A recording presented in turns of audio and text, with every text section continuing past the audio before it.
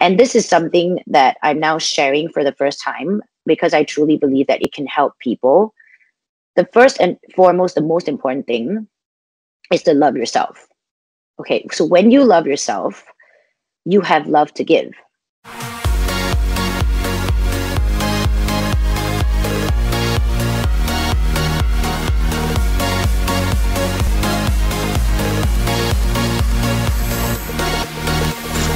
Creative Conversations. Hey Zouk family, welcome back. We are in another MCO in Malaysia, which sucks, but we're still coming to you with some of the regional heroes that we are inspired by. This person could easily take my job. She's got a massively successful cafe. She's an F&B guru. She does everything herself from operations through to marketing. As Sugarfin is a massively successful cafe in Singapore. She's a podcaster that can put me to shame. She has Arch, and there's a special meaning behind that name, which I'll let her come on to shortly. And she interviews some of the most fascinating people in Singapore and beyond. And lastly, she's a pivot expert who took on the problems that COVID caused in Singapore with the lockdown, the circuit breaker situation, and then spun it into pop-up events and parties for people who couldn't do which we sell the most of, which is partying and clubbing. Steph, this is basically your job offer to take my place in the Zouk family. I hope I've touched on everything that you have. I'm not even going into Cream Pie, your creative agency, because then I'll definitely get fired after this. But first and foremost, how have you been? It's 2021. It hasn't started for us that well, but I'm sure in Singapore it's getting better. And how are you after 2020? So, hi, I'm Stephanie, first and foremost. Thank you, Joseph, for doing this with me. It is my pleasure and a big honor for me to have this podcast with Zouk. And even though we're so far apart, let's give people a little bit of context. I've actually met Joe before in Genting, and he was very kind to bring me around. And Zouk is amazing there. And that's that. So now we can go into, I guess, what I do. And there are different facets of my life and what I do. And to be honest with you, why I can do it is because I blame it on ADHD. ADHD is a superpower, guys. If you have it, use it in this way. So in a way, I have a cafe. It's called Sugarfin, as Joe mentioned. And it's a really tiny cafe, but we've built a community there. Everyone on the street is friends with each other now because of the coffee shop. And it's a beautiful space, and I would think it's a very cozy environment. And to be honest with you, I had no F&B knowledge. I went into it like thinking, well, I kind of know how to market, I know how to take photos, I know how to talk to people, it's going to work. And it wasn't that simple, obviously. So I went into it thinking I knew everything and it would work. Obviously, it didn't turn out that way, which is why we pivoted and we actually changed the brand from a juicery to Sugarfin. Before it was Cold Press Juice Company and didn't really work out in Singapore. And then we started selling coffee and sandwiches and it did a lot better. So that was me pivoting. And also I had an ex who was also in the F&B industry who actually taught me the ropes. So I realized that as long as you're willing to learn, especially when it comes to small SME industries, for me specifically, it's food and beverage, right? So in the F&B industry, there's a lot to learn. I'm still learning and it's amazing. I love it. I love the service aspect of it. I love talking to customers. I love making the food. I love talking to us about all of it. And I guess I found my passion that way through trial and error. And then, of course, like you mentioned, there's also Arch, which is my podcast. So there's also this podcasting I have called Arch, Arch Conversations. So it's a little bit interesting because when I had started Arch, it was fashion label. And it was meant to be a capsule collection at that time. And it did quite well, so I continued doing it. And then when 2020 hit, I almost had to close the cafe. And in doing so, I was talking to a lot of friends, to people who are doing a little bit better and with positive light to shed. And one of them was the Two-Man Bagel House Boys. I don't know if you heard of them, but they're a really famous bagel house in Singapore. They pioneered the bagels in Singapore. So they're a bagel sandwich shop. And one of the co-owners, his name is Jerbon Nam. He said to me, well, Steph, I love talking to you. And I think you know a lot of people, the interesting people. Why don't you just start doing podcasts? And I was thinking, you know what? Why not? I can video, I can edit. And I do know a lot of interesting people and they have stories to tell. And I'm sure during coronavirus, everyone has some kind of story to tell and it would be good lessons for all of us to learn. And when I had started doing it, it was really, really cathartic. And it became, I honestly did not expect anything from it. So I did it thinking maybe 5 people will watch it, it doesn't matter. And it actually did really, really well. and we have a lot of positive feedback. And so it's been continued on and on. Wait, I digress. I have ADHD. So the name of the podcast, or this brand called Arch, actually came from my daughter, and she was 18 months old. She could not pronounce her name. So her name is Ara. Her last name is Chi. So she would say Arch as a little kid. And I was like, oh, that's so cute. And Arch, ARCH, to me means a lot of things because it's anarchy, it's monarchy, it's an architect. So I thought, that's a really great name. We can spin it in a lot of ways for marketing and like merchandise and stuff. So I stuck to it. And as for Cream Pie, it's a freelance creative agency that I have. I do freelance ID jobs or whatever creative jobs that come my way. And so that's that for the job scope aspect. I want people to deep dive into Steph's social media. You're one of the best curators that I've seen, and it's not just me saying this. Subjectively. But from top to bottom, you have a great inspirational content mind. You're very good. I've watched Arch. I find it really fascinating. It's really real, which I love. The best way for me to describe you, Steph, is you are totally unique. You have a standout personality, a strong personality. You're honest, and what you see is what you get, which in this day and age, when people are always trying to cross-compare themselves or try and replicate what they've already seen before, makes you stand out. You're one of the strongest recognized marketers in Singapore. That's no word of a lie. I've had about 6 people recommend that we try and speak to you, and then luckily our friend John hooked it up, and we did meet in Genting, and it was a real pleasure because you have a very trendy, cool persona. You've got an amazing wit. You're very fashionable. And then when you came to see me in Genting, you were incredibly humble and a huge pleasure to hang around with. It's not surprised that your podcast has done so well because your personality comes straight across in the podcast. And I watched one recently, the 2 guys from Vino, and you started it off so well, saying how long you've been waiting to talk to them, when in fact they're very excited to talk to you. So they just become at ease almost immediately. So let's go step by step. I really want to talk about the pivoting you did over Circuit Breaker with your cafe, because the cafe, is that community hangout. A lot of people rely on a community hangout, especially a cafe where they get good coffee, but also to link with colleagues, friends. They will have a structure to their day, which is I'm going before work, or I'm going at lunch, or I'm going after dinner, whatever. Then obviously Circuit Breaker kicked in and you had to flip. So talk us through the process of how your mind worked in order to get you to these pop-up events with craft beers and chilled drinks, and also make it a family inclusive environment. So what it was really, really tough. So through Circuit Breaker, we were not allowed to go to work. Well, we were known as frontline workers, so we were allowed to go in, but you were only allowed to have 1 staff at the time. So the restaurant the cafe was not open per se, but you can do online deliveries. So we would go in 1 person at a time from 6 a.m. to like whatever time to just like pound out the things that we needed to do. And to be honest with you, it is my customers I need to thank deeply, because they ordered and they ordered and they ordered and they started sending it to their friends and family. And that was what kept our salaries going.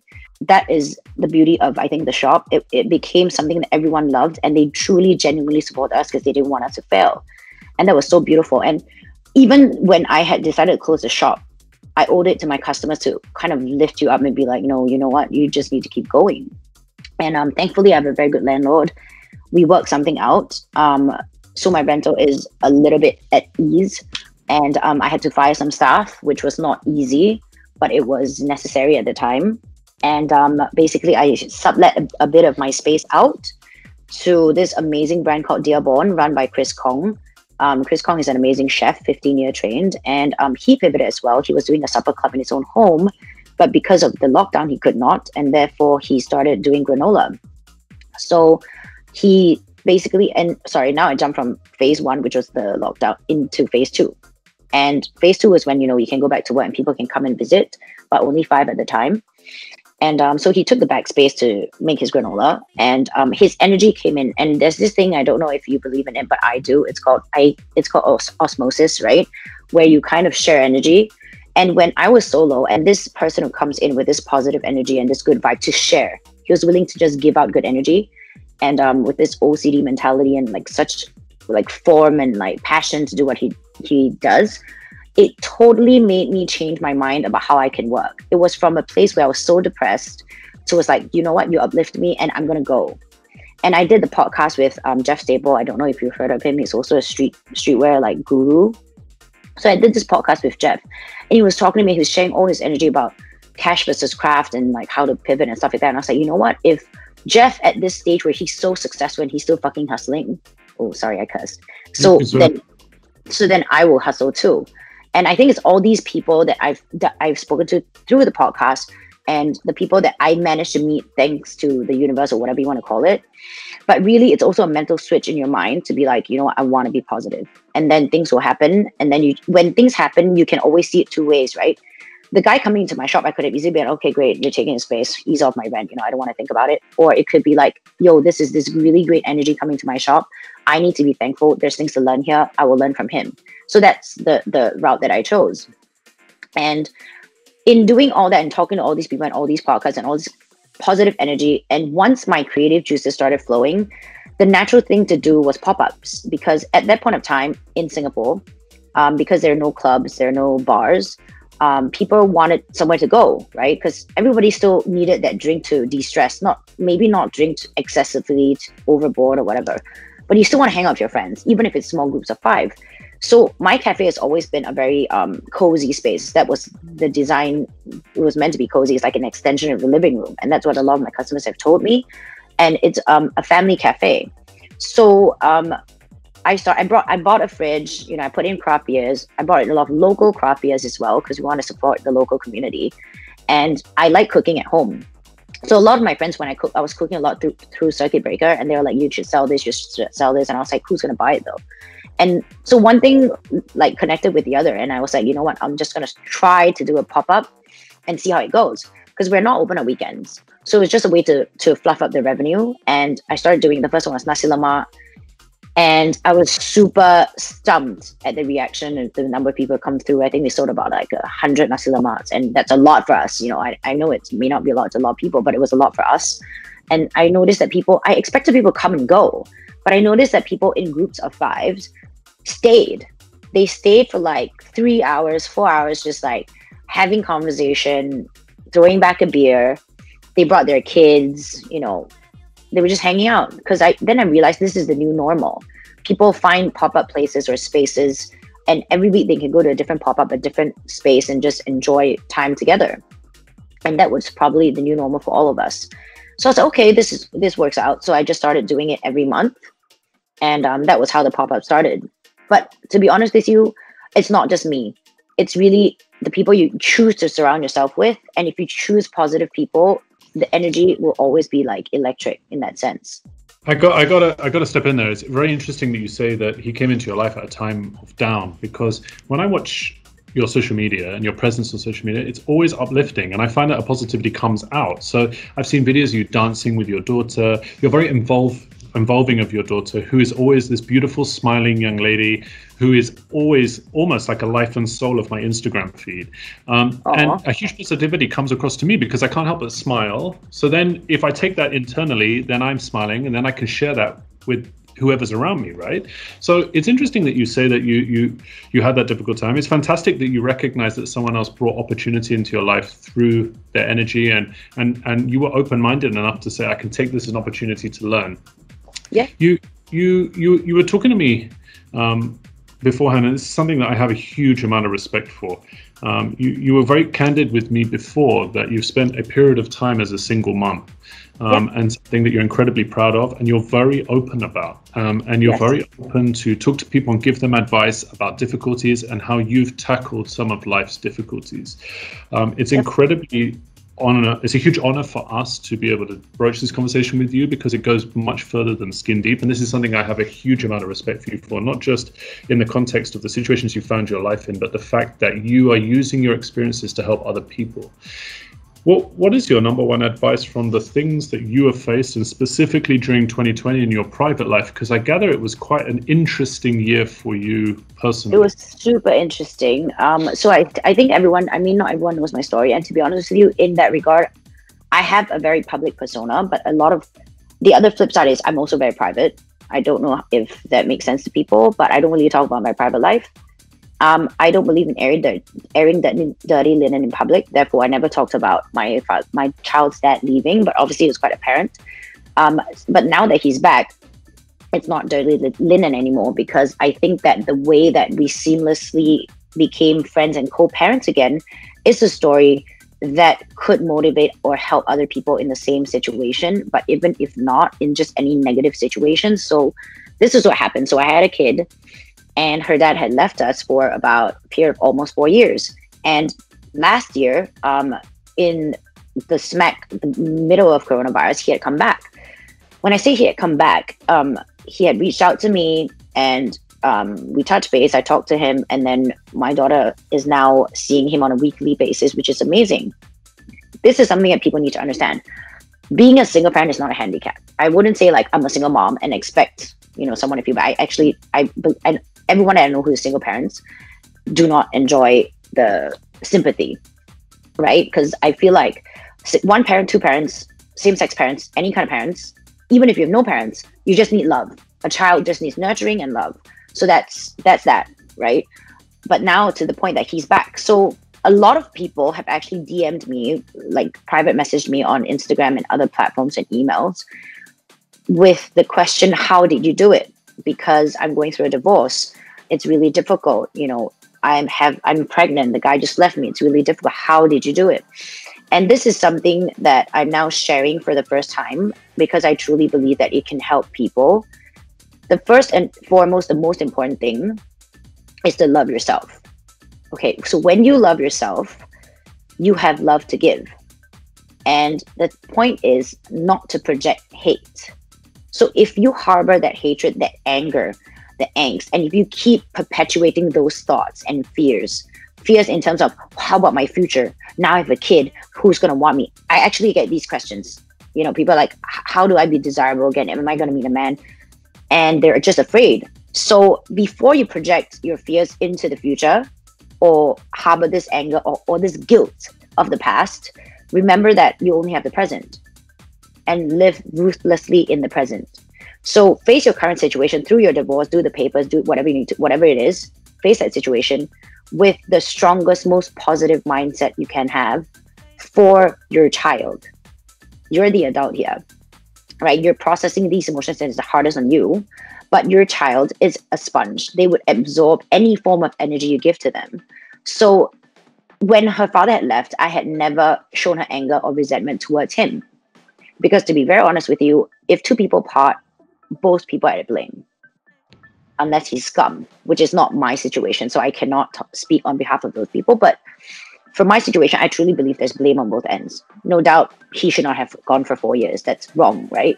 But I also believe that I'm her mother and I have the strength to raise this child on my own. It's mine. But I need this child to grow up with love and not my negativity, which might become PTSD in her growing up, insecure, angry, or whatever. So no, just don't project anger, don't project blame, and don't project, and never say or call another person mean names in front of your child. Just don't show that kind of anger to a child. They are really, really absorbent. And they might even project it onto their friends and peers. You just don't even know that. So that's one. So when he had come back, as I was telling Joe before, very candidly, that it just felt like I was reconnecting with a long lost friend. Put it out there, there's no romance involved. It's two adults who have had a child together and both love the child, and that's what we're working towards. And this is something that's very important. I feel like all of us work, right? You know what a meeting is for? A meeting is to solve a problem. It's a discussion between minds, and you know the problem is there. And there should not be anger on the table that arises no matter what. And your ego should be put aside because you need to solve this problem. So I think that's what co-parenting means. So when he come back, I just want to be a co-parent here. I'm so glad to be rid the burden of being a single parent, because it's not that I'm a single mom. It's more like there are papers, there's rules, there's government things, schools, there's all these things that you make decisions on your own, meaning you are a sole proprietor, right?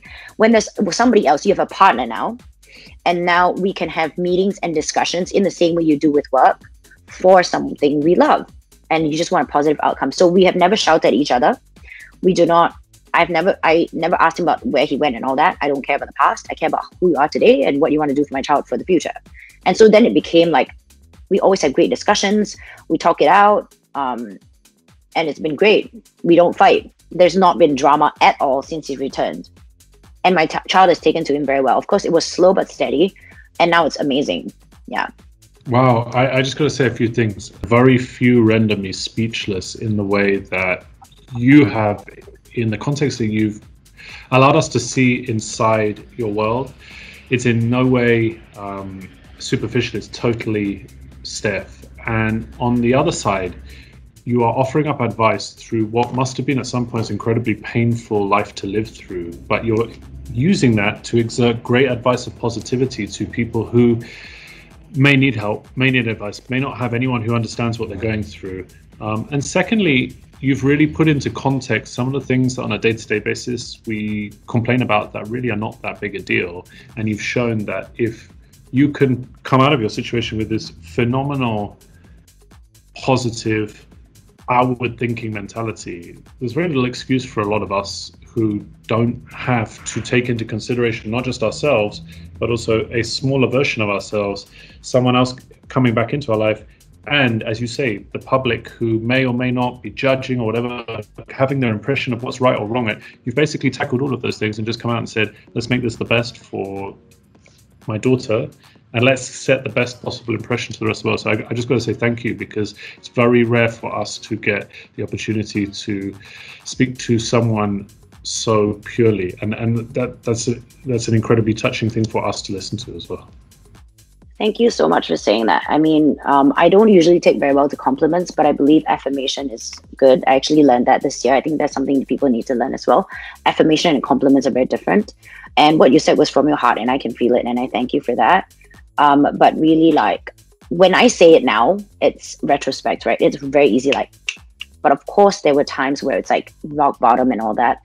But as you said, it's not even like, people have asked me, like, how do you have so much energy? When we come to your shop, literally people are coming in to steal my vibe, like to give out good energy. And it is not even a choice, because if you choose to perpetuate negativity, there you will stay. And to be honest with you, I've started reading Stoic philosophy in the past 6 months. It's not a way to live. I used to be very negative and depressed. And what does that do for you, to be honest? Nothing. Of course, there are days that you'll be apathetic. You want to lie in bed and do nothing, and that's fine. But you always need to bounce back, because we literally, I know it sounds as cliche as it sounds, you only have one life to live. You only have one day to live, and each day you can live it to the fullest. And how would you want to live it? Hating on someone, being angry with someone, gossiping? Like, I don't do all of that anymore, And there's just no other way to live. And I have a child. I want her to be happy. I want her to grow up with love. You said that you learned something about affirmations. Yeah, I learned something tonight, which is the difference in dynamic that some of the things that I've complained about, like the guy introduced us, John. I had an argument with him, this week, and you sit down and you think, now I look back and I think, what did we gain from that? Neither of us gained anything. It was a complete waste of time. And to be totally honest, the 10 minutes before I came on this with you and I was having dinner with him, I was laughing. That's the choice we make, right? You have the choice whether, as you say, the reason people say that about you, Steph, when they come to your cafe and they want to feed off your energy is because they're looking with an admiration of someone who's very happy to be herself. That's very obvious to me. Like I tried to describe earlier, you are totally unique and you're comfortable within your own skin, which is why people follow you. Don't just look at it from a social media perspective, but look at it from a life perspective. Your friends, your family, your daughter, the rest of us that look from outside in, we are following you in the context that human beings like to be led, but they like to they like to admire, and they also like to learn from other people. And so everything you're going through, and every time you're smiling, every time you're laughing, and every time you're saying, I'm going to do this because I'm driven to do this, I'm going to open a cafe, I'm going to open a creative agency, I'm going to give it my best shot, and if it doesn't work, I'll just try again. It's something that 90% of people don't have the courage to do. And that's why it's inspiration. Thank you. But I also think there's this thing that this is my life motto. There is nothing I cannot achieve. When I say nothing, I mean, like, I'm 37 this year, and if you said to me, Steph, I don't think you could do a handstand, I don't think you can hike that mountain, I'm just going to do it. Because I'll be like, no, you can do anything you set your mind to. That's how powerful our brain is. Humans don't give enough credit to our brains. If you keep feeding it good things, good vibes, and that's what you will receive. So these days I start my morning by looking out the window. I mean, once again, lucky for me, I have trees out my window. I look at the birds, I look at the leaves swaying, and I know it sounds really like funny or whatever, but I talk to the birds. don't, this is a really good life advice. Don't take yourself too seriously, whoever you are. Doesn't matter your namesake, doesn't matter your job title, doesn't matter how much money you have in your bank. You have nothing, you have something good for you. You know what I mean? But don't take yourself too seriously, because life is short, you know, and everybody wants to laugh. You're talking to someone who on this podcast alone has been called a Mark Zuckerberg lookalike, an Andy Roddick lookalike, a Chris Martin lookalike. Like, it happens to me enough. And one of the lessons I learned in life from my own parents, and my parents were split up, and it was exactly how you described it. You're not doing it. And so that's why one of the reasons I admire you so much. Like, I would go to bed above the kitchen and I could just hear them screaming. And the only kudos I can give them is, at least in the early days, they used to wait till I'd gone to bed, but I could still hear it. And it's very difficult. It took me decades not to try and look negatively upon an argument in a relationship. Like, that's it, it's done, let's go. You know? And it took my current partner to teach me a hell of a lot about how to manage these things. And I'd carried that for 30 years. So what you're basically describing is what you're sparing Aria is carrying that burden, so she can make her own decision how she walks into those relationships instead of subconsciously being made for her.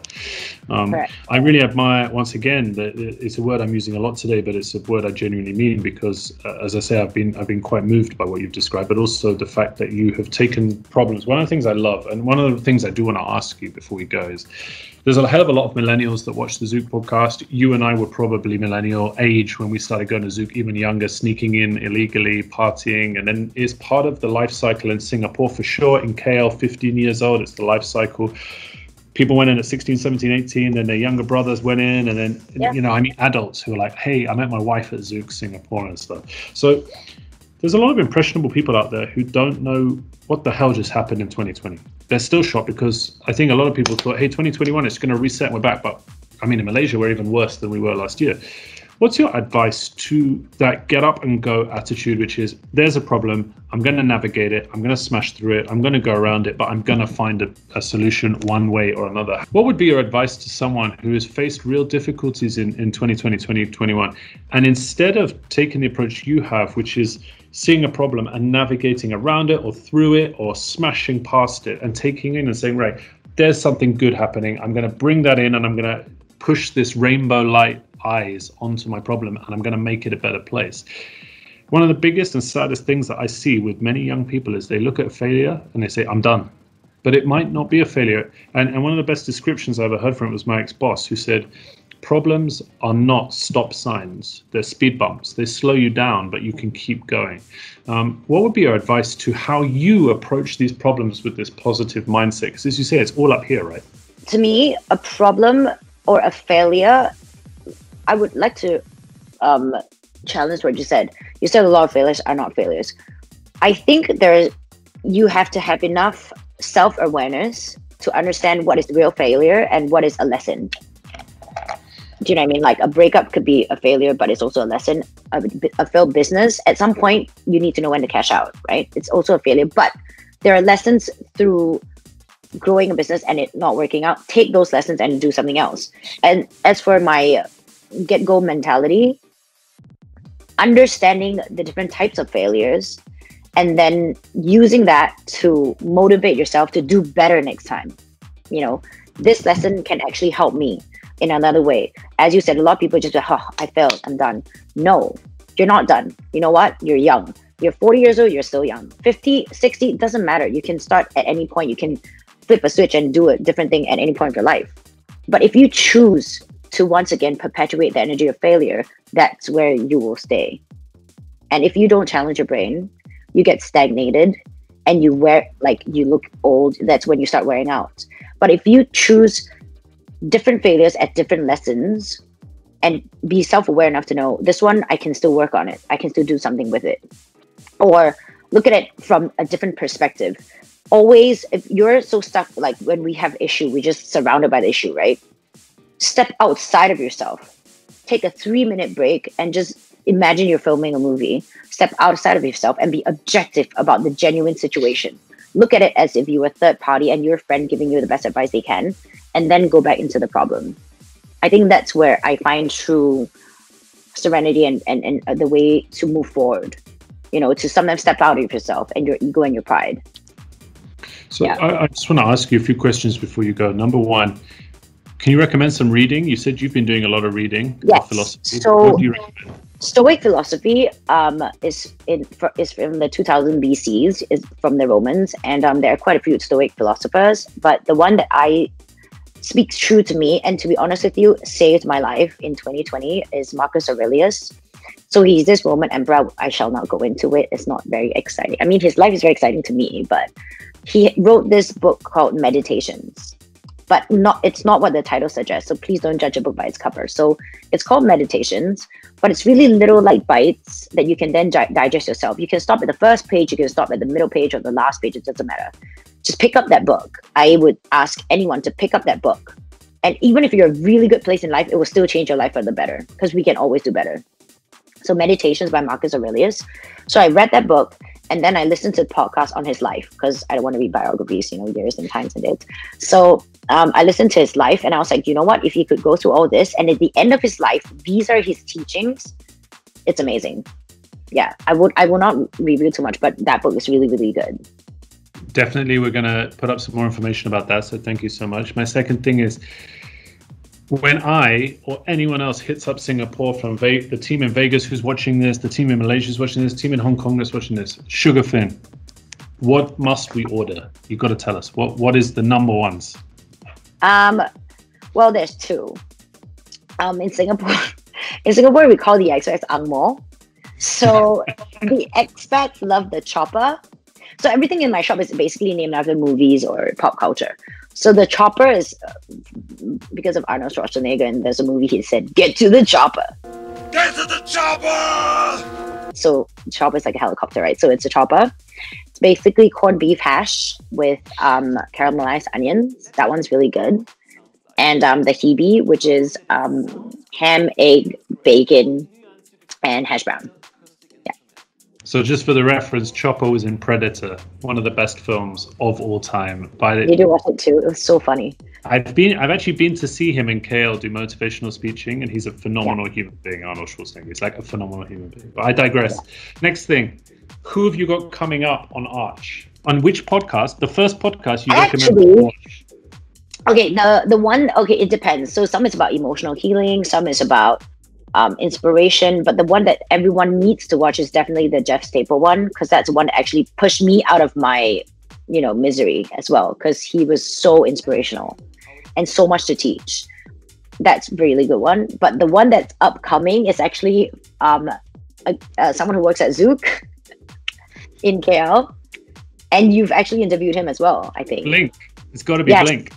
Yes, so Blink is coming on my podcast. Blink is an OG, man. I love that guy. Yeah. He has the same mindset as you, Yes, we are very, very similar. He told us about the fact, and Blink is a celebrity, is a legend in Kuala Lumpur, right? And not many people knew that Blink had 3 jobs. To pursue his life as a DJ, he took on 3 jobs, which is like super inspo. Blink's an OG. We'll definitely look forward to that. I love the guy. Send him my love. And the last thing is, just tell us a little bit about Cream Pie. Obviously named after the Wu-Tang Clan. Cash rules everything around me. Please invest everything. Yeah, Cream I'm Pie. going to split this into 2. Number 1, tell us what to look out for from Cream Pie. And then last of all, tell us your favorite Wu-Tang Clan lyric. Wow, that's a good one. So for Cream Pie, we're actually going to design a restaurant really soon.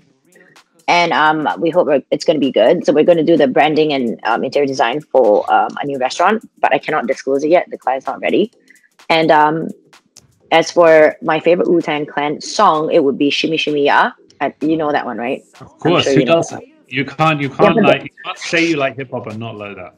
So I don't know if the lyrics are too raw to say it out. Oh, go. But it's the entire song. I can basically rap the entire song. So the last question, Steph, which I think will sum up this entire interview, is what is your motto for 2021? I actually said this to all my friends. New year, old me. I don't believe now at my age, I don't believe in making resolutions and breaking them. So I don't believe in resolutions. I believe in, this is the new year, but I'm still the old me. But I was keep improving to be a better version of this person. That is the motto for this year. And basically just be happy with the person you already are, and you don't have to change so much. Just keep working at improving yourself. Correct. Well, some people are not happy. Then take yourself out of that place. you know, whichever way you can find help somehow, and not just, you know, be by yourself and just be apathetic all the time. So Yeah. Steph, first and foremost, thank you so much for your time. You are a superstar. Thank You have you. guests downstairs playing cards. You're going to have some catch-up hear drinks to do. But the most important thing I have to say is, as I say, I've done nearly 100 of these now. And I've interviewed some of my heroes, like some of the international DJs that 20 years ago I was paying to buy tickets. Yeah. But there is not another one that has been as emotionally profound as this. We've spoken to people about sexual harassment. We've spoken to people about cyberbullying. We've spoken about a lot, but not many that have as honest and as I said, inspirational story as you have shared with us. So thank you so much for adding value to our lives. And one last thing I would like to add is, if you've been through any form of pain, then be vulnerable. Not to the point where you'll be made use of, but vulnerability actually helps other people. By being vulnerable and open, you will help other people. Most definitely. Yeah. Steph, thank you so much. It's been an absolute pleasure. Thanks for the catch up. No, and I cannot wait to come and check out your cafe. I will definitely come in, and I will go for the chopper 100%. Yeah. Of course you would. Of course you would. All right. Take care, Steph. All our love. Thank you, and good luck in 2021. Thank you. You too. Ciao. Bye. Touch me.